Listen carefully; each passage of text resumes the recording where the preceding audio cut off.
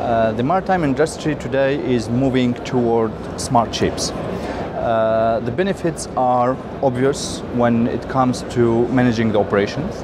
If we take an average of consumption of the operations cost of a ship, we can find that 46% of it is fuel consumption. We have 10% repairs, 10% insurance, and 10% staff. So when it comes to the fuel consumption, having a continuous communication and connection, getting the minute per minute weather forecast, the status of the routes, the wind, etc., that can optimize the route. And today we are even not speaking about blockchains and AI. We are just providing that information to the captain, showing him the routes with the future that can be even 10 times faster and more processing power on board. That can be even better. But today, with only this, we can save up to 7% of the fuel consumption. Then we speak about the maintenance. Also having a big internet connection that can allow you to transmit video. You can introduce the augmented reality and you can do remote maintenance where you don't have to wait to reach the port, and you don't have to make any expenses of flight expenses to engineers to come to that port to change things. So this is, we say about remote maintenance, and we speak also about preventive maintenance. Then you can schedule all that. We speak also about the insurance. I'm sure that the direction is now going with the insurance where the insurance for connected boats will be cheaper because you will have more data about them.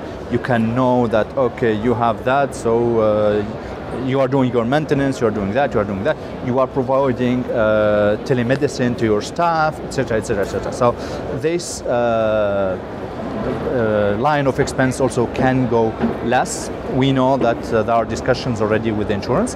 And the last thing is the staff. So what you are giving to the crew is today, do you need to give them internet? Well, it is still pros and cons.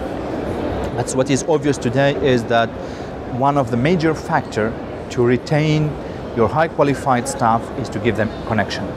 It's something new. You cannot bring internet connection and throw it to the boat and expect that everything will be fine. You have to care about the security, the cyber security is very important. You have to care about the destruction of the staff.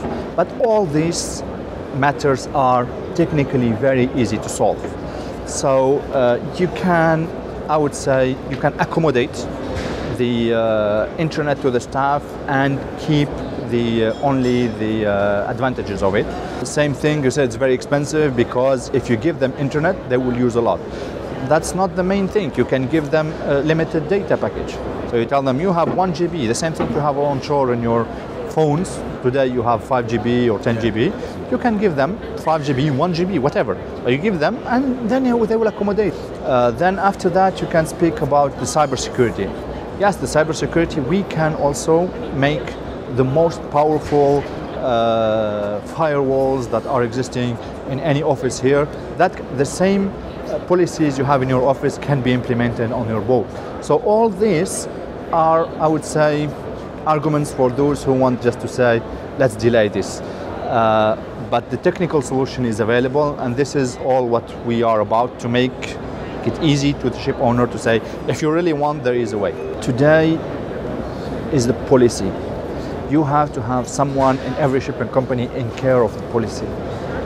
That's very important thing. You cannot just come and throw something new without taking care of it, without managing it well. Then it becomes a problem.